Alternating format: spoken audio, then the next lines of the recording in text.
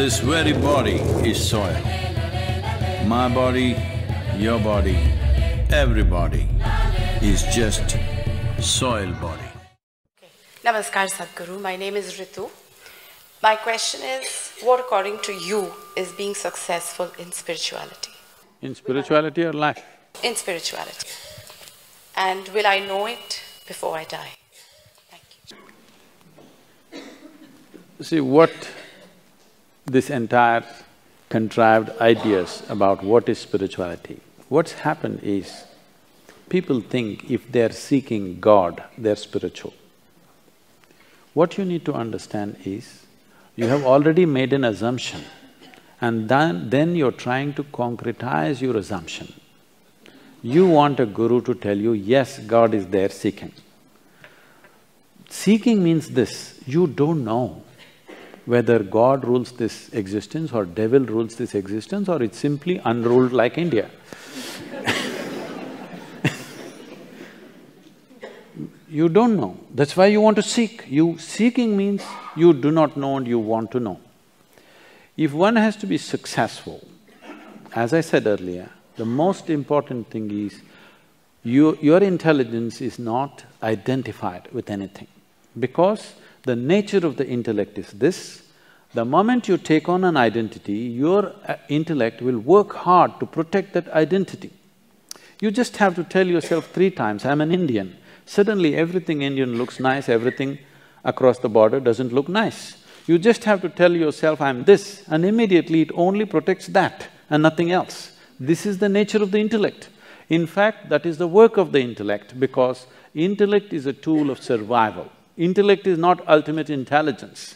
Unfortunately, because we are too much under European influence and somebody there said, I think so, I exist, we just lost it.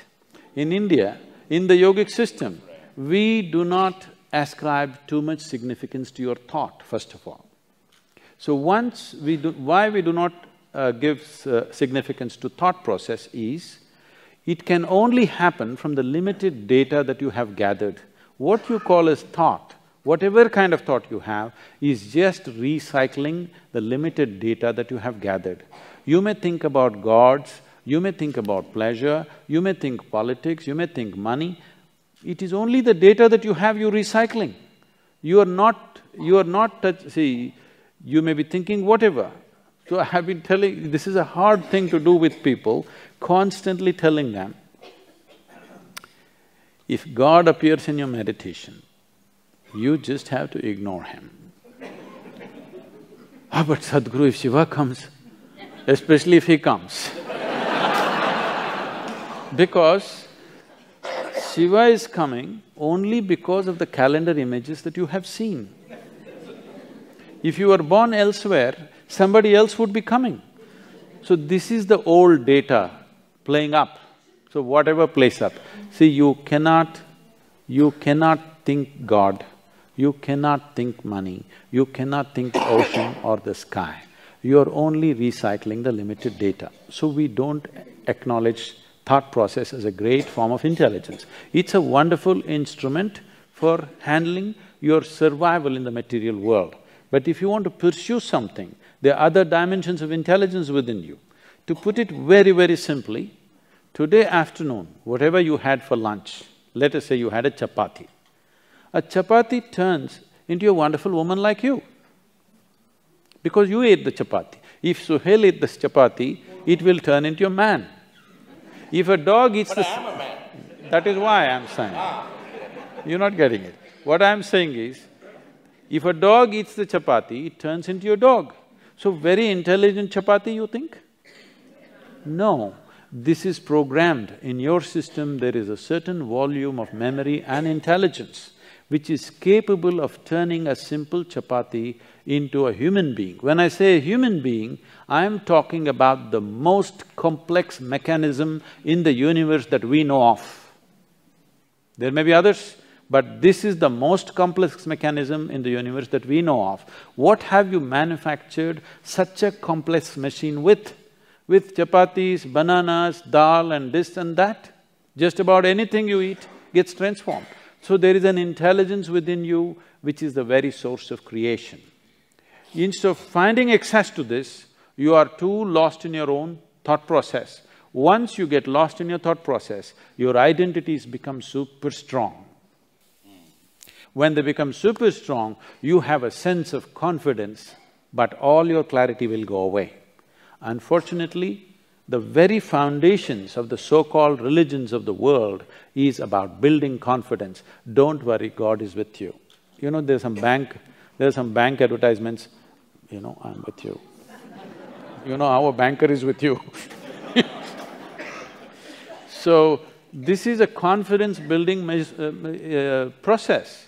But confidence without clarity is a disastrous process. What you need is clarity. Confidence means you can't see, but you're confident. This is a dangerous way to go. This is a continuous disaster. See, it doesn't take thousands of years to figure out simple aspects of life. I'm saying, now Suhail is going at these things, anger, hatred, all kinds of prejudice against each other with great vehemence about it. What I'm saying is, these are simple things in a human being. After a million years of living here, if you can't figure it out, which way to be out of it, obviously your intellect is not doing well enough, isn't it? You need other dimensions of intelligence. People ask me, Sadhguru, all other gurus are doing so many miracles, you don't do anything. I say, you want me to pull a pigeon out of my pocket? If I do that, you will have a bird and I'll have a shitty pocket. But no, let's stay with this. But you do acknowledge that there are many such people who are actually defrauding the emotions of a large population by doing this kind of nonsense. See, corruption is not the prerogative of only spiritual people. There are corrupt politicians, there are corrupt lawyers, there are corrupt policemen, there are corrupt doctors, there are corrupt every kind of profession, okay? It has entered every sphere of life.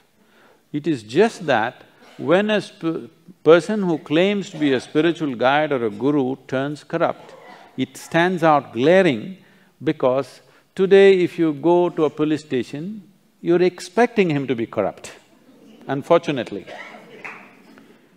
If he's not corrupt, you're surprised. That's when you talk about it. Oh my God, I went to the police station, the guy didn't ask for a buck. He did the job for me, you know. But when you go to your doctor, if he's corrupt, you're a little hurt because you placed your physical self in his hands. But when you go to your guru, you placed your entire life in his hands. If he is corrupt, you're very profoundly hurt, all right? So, the integrity that is necessary to perform different levels of activity is definitely more demanding when more trust is invested in that. But unfortunately, spiritual enterprise has started, okay? It's an enterprise. If you read 2 pages of Gita, you can become a guru in the country. You don't have to read the entire thing. 2 pages and go on repeating the same 2 pages in a language that other people don't understand, you will become a guru. So, about being successful with that spiritual process, this is all you have to do. Tonight when you go home, sit on your bed, look at yourself, what is you, what you gathered, okay? You have a home, you gathered it. You have people, you gathered them. You have clothes, you gathered this. You have a body, you gathered this. The content of your mind, you gathered it. See, before going to bed, close your eyes and see if you can keep all that aside, even intellectually. Just try to keep it aside and go to bed every day. You will see one day you will wake up in a way you have not believed possible, truly awake.